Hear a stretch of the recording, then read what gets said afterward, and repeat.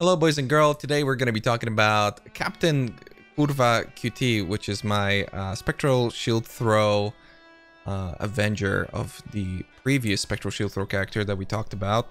It was a physical version of the build. Unfortunately, it does have some limitations. It is super duper tanky, and if you've seen the diary, it does pretty good damage.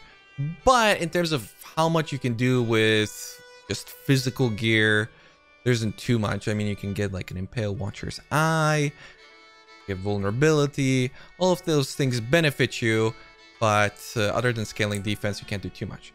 And that's why we've tried out a cold conversion version inspired very heavily by Pimmalage and just sort of adjusted it for hardcore. It's a significantly more expensive build than the previous one, but it's still not too expensive. Some of the more notable things, and pretty much the only notable thing I can think of that is expensive, is the conversion Watcher's Eye, Hatred Conversion Watcher's Eye. But you don't necessarily have to use it. You can use Crimson Gloves, and then you've still got 90% conversion, and that just allows you to scale through many different things. And again, keep in mind that if you are, this is a hardcore build, but if you are playing on softcore, there's a lot of things that you can tweak. You can use an Aziri's Promise, for instance, which already will be a significant damage boost, and it'll switch up your character a lot. Without further ado, let's get into the gear setup that I landed on. The weapon, you've got a bunch of different choices, but I ended up going with Ewer's Mirage. It is slightly better than a Princess if you have the damage penetrates 10% elemental resistances implicit from a Vol Orb. The Princess is really good, but unfortunately has a downside, as you do take extra damage from ghosts and skeletons, and on hardcore I couldn't quite afford that. Obviously the one extra chain is pretty big, because that's 10% more damage for us, and in general, in my opinion, it did make a pretty big difference when clearing. We also have the weapon elemental damage that helps a lot, or elemental damage with attack skills. That has made a pretty big difference, because something that I definitely noticed with this build that I didn't have a problem at all with the physical version was that, yeah, we do a ton of damage, but in terms of AoE, we do worse. We have 2 less chains if you don't use the Ewer's Mirage, 1 if you do. For our helmet, you use a Spectral Shield Throw, fires 3 additional shard projectiles, enchanted helmet. Pretty much the rest of the stats don't really matter. I do suggest that you use a pristine fossil with a frigid fossil and try and get a high HP with minus cold resistance helmet. Nothing particularly special on the one that you're seeing from me. I did try to get an open prefix for the additional pierce. I thought it was pretty helpful, but this was also with me planning to not use a pierce gem.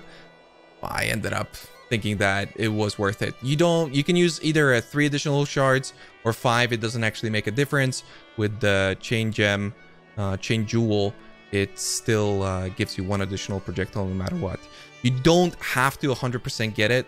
It's actually not that big of a deal, but if you want that little bit of extra clear speed and comfort, go for it. But if it's too expensive, I really wouldn't stress over it too much. My shield, nothing too special, a 2560 shield. People are getting 3k shields, 3.1k shields. You can craft them with deafening dread essences. You can craft them with dense fossils. I prefer the dense fossil method, as the other one on hardcore at least is super duper expensive and has a pretty low probability of actually getting something good. So yeah, my shield's nothing super special. Wanted to exalt it, but ended up not getting the gear. The amulet, I highly recommend that you get a Shaper amulet with gain percent of physical damage as extra cold damage. That's pretty much the main thing that we want. We do scale a lot with that extra damage and elemental damage with attacks. So if you can get that as well, that would be big. Obviously, physical damage is always big. If you can get cold damage, that's also super helpful. It just depends on what you've got available. Hardcore trade is pretty dead, so I didn't have too many options. You will need about 400 accuracy to be accuracy capped with a level 2 precision. All of this is kind of You can move it around. It really depends on your mana. If you've got extra mana on gear, if you have to level your precision, if you're using an enhance. I didn't have to do any of those things, and I actually ended up having quite a bit of mana. The gloves are pretty important, but also customizable. So something that I mentioned previously, the Watcher's Eye with Hatred conversion is pretty much your end game setup. If you can't get it for the conversion, get the 90% with the Hrim Sorrows. Otherwise, if you do have the Watcher's Eye, try and get gloves, try and get some accuracy. You can always get that the same way you can get it on rings or on the amulet.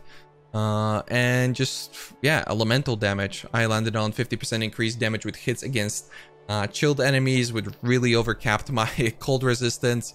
You can get a pair where you've got an open prefix and you can craft physical damage converted to cold. Do keep in mind that if your Watcher's Eye is low rolled, then you're probably gonna have to divine it. Mine's I think I have like 101 conversion, but you can end up in a situation where with a crappy Watcher's Eye, you're gonna need this to be maxed out. So the Nomad is pretty much something that you can't really replace. I do recommend corrupting it if you've got the money to do it. Global physical damage, projectile attack damage, super helpful. The 25 all res, super duper helpful. Flash charges gain. I mean, what doesn't this belt have? A good implicit, so try and corrupt it, but you don't have to. Don't worry about it too much. Boots, get movement speed, get a stun resistance enchant. It really makes a big difference. I had it on the first character, I didn't have it on the second one. Try and get that enchant, get movement speed, get resistances, get life, try and get strength on everything that you can. That a little bit of extra life always definitely helps. As for our chest piece, I never really switched it out. I do have a sacrificial garb because 6 links are super easy to acquire. It's super easy to get the colors. The armor and evasion are great. And try and craft it with a serrated, pristine fossil in a potent resonator. That way you can get maim, which is 15% more damage because we gain the physical damage. You can get life, a lot of life. Mine doesn't have a whole lot, but you can get it. Obviously, resistance is super useful. You can also get minus mana cost. You can run into some mana problems, so something to keep in mind that if you do have the minus mana cost from the serrated fossil, that could be helpful as well. That's something that you can also get on the rings if you've got an open prefix, but I personally didn't find it to be an issue at all once I hit about level 90. But again, that depends on your mana, it depends on your precision levels, how you customize your gear. You gotta move some things around and figure it out. As for my gem setup, it is drastically different from the Impale character. It is Spectral Shield Throw, Cold Penetration, Vicious Projectiles, Energy Leech Support, Elemental Damage with attack skills, and Pierce. This Pierce gets switched out for Hypothermia. The footage that you're seeing is with my gems being somewhat leveled, but not really being level 20. A lot of them are 16, 17, 18, because I was moving around quite a bit when it came to those. And yeah, you want to be leveling a Hypothermia. You want to be using that for single target. Pierce definitely helps a lot with clearing. A lot of people ask, why do we use Energy Leech Support? The reason for that is because you can get a 5-second leech instance out of this. And because we use Blood Rage, and Blood Rage drains your energy shield based off of 4% of your maximum life. So if you've hit in the last 5 seconds, you're pretty much always leeching, and it's just a large damage multiplier. We've got your classic shield charge, endurance charge, and melee stun support, fortify, and faster attacks. This gives us endurance charges, it gives us fortify, it's great for mobility. Try and get quality on your shield charge as it is movement speed now. It's pretty ridiculous. Obviously level it as much as possible. My gems aren't fully leveled, but didn't make much of a difference anyway. It's super smooth, it's super fast.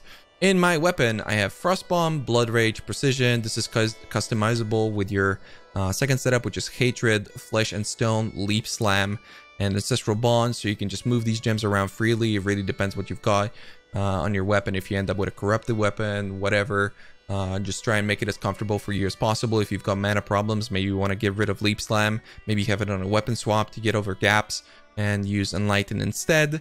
I didn't find that necessary, so I just got a loose Leap Slam to get over stuff. And Frostbomb doesn't need to be leveled at all. We're only using it for the cold exposure. So if you don't have enough int, keep leveling it. Don't worry.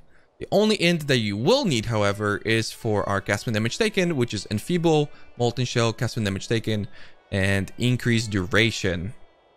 Enfeeble is great. Try and get it qualityed up as much as possible. Cast when damage taken, mine is at level 44, so try and keep everything below it, otherwise it's useless.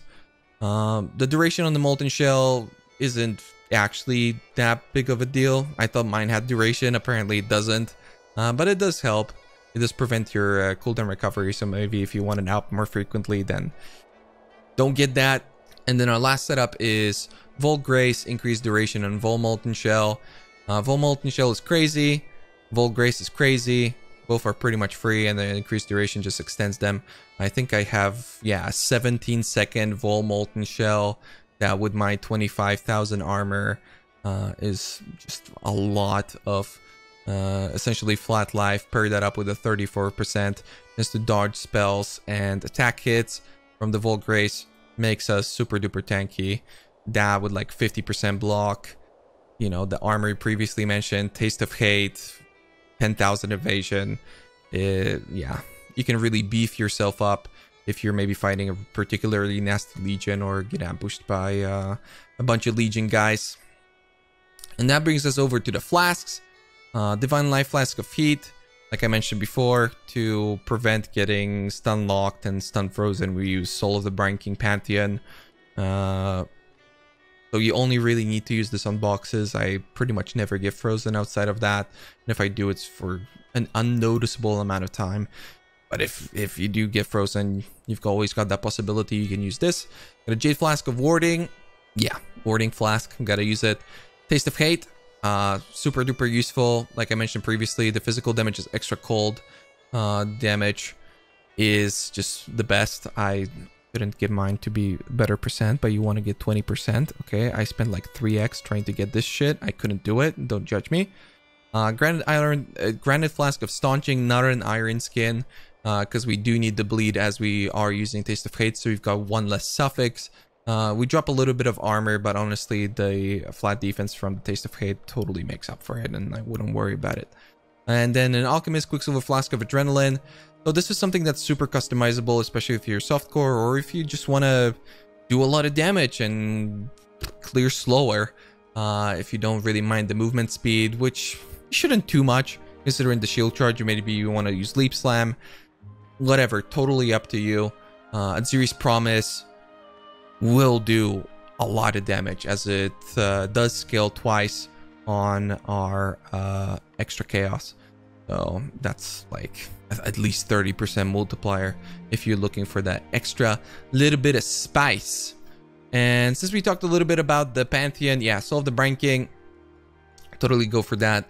And then Soul of Ralakesh. I sometimes don't hit my flasks and I'm bleeding and I die or almost die. And also, if you get the Apex Hunter, you cannot be blinded and you cannot be maimed. Cannot be blinded does make a pretty big difference, as we don't use RT or anything like that. We are using Elemental Overload. So that's something that you know, we gotta be able to hit. As for the skill tree, it's pretty much your typical conversion skill tree with elements of shield nodes. You have to pick up Winter Spirit, makes a pretty big difference. The Divide and Conquer Jewel, that by the way doesn't show in the damage in POB, so we do get extra 40% if that's something you're worried about. We get down below the Duelist. I did opt to go for Soul of Steel and Iron Grip, which I know some builds don't, but I found it super useful even with the minimal amounts of strength that I've got. If you can gear your character up even better, Iron Grip would be fantastic, and Soul of Steel is just tremendous amounts of armor, and the max resistances helps a lot because elemental damage is pretty much the only thing that can kill us. I know some builds also did not go over to the Marauder, but I value armor very highly. Molten Shell is just absolutely ridiculous. And then we very awkwardly path all the way to Scion and then up to Elemental Overload. It's a long journey, but it's absolutely worth it. You can get into Discipline training over at Templar. You can get Devotion. Devotion is pretty good because we do have the increased effect of non-curse auras from your skills, so that helps out with our hatred. It's like a multiplier. This build pretty much only kicks in once you've got the gear. Once you can convert, you know, 90%, 100% of your damage. And before that, it does more than enough damage. When I was playing physical, even with the minimal investments that I've made, you know, I only started feeling like I needed more damage when I got into like tier 12s plus. So yeah, with this guy, we've pretty effortlessly, with the wrong gem setup, have killed a Hydra, so that was pretty cool. I didn't really have much of a reason to do any other things if you're looking for like some sort of damage measure.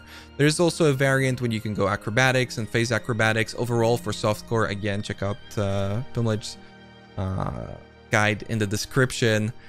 I do find acrobatics and phase acrobatics to be more efficient, but it's not better. It's just enough to make sense, and in that sort of variant, you wouldn't use all this armor that we're getting, and there's a lot less pressure on it, as acrobatics does cut your armor in half, which is a lot. And speaking of leveling, yeah, like I mentioned, use the physical version and you can level all the way from level 12. I didn't have any issues. I actually found the build to be quite strong for leveling. I only used 3 different shields, Lycosidea, a Tititious Span, and a random 900 armor shield that I equipped at like level 50. You can replace them with better shields along the way if you somehow feel like you're lacking in some department, but I didn't find it necessary at all. It was great, and then I just sat around in Blood Aqueducts all the way until I could equip the rest of my gear. Kill everybody for bandits. Don't help Alira.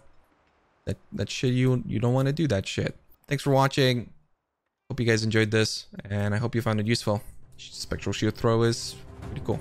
Yeah.